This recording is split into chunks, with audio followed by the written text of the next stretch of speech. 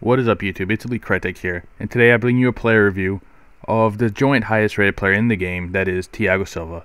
This hoe plays for PSG and has pace. So what more do you need?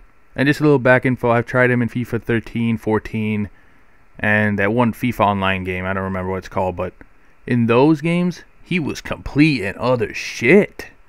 But now the PS4 is here, the sex bot's there, but fuck that shit, nobody cares about that. Because it's like knows when you're sleeping and stuff. So we got Thiago Silva here. I bought him for 70k. I think I overpaid, but YOLO, you only live once, or as many would say, you only die once. But who knows? I have 9 lives. I'm a cat, motherfuckers. So yeah, Thiago Silva today. So let's hope everyone likes this video and stuff. So watch the gameplay and I'll discuss this player, because he's a motherfucking tank. So Thiago Silva is, in my book, the best defender in this game. I've tried out Company, Sergio Ramos, Matt Hummels, and others, and however, Thiago Silva beats all of them.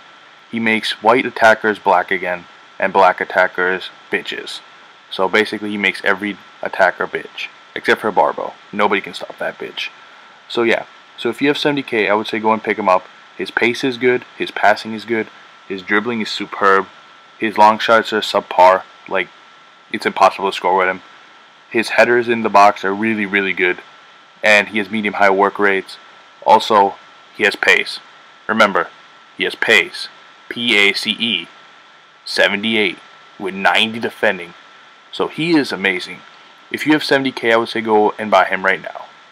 So yeah, thanks for watching. Hope you liked the video.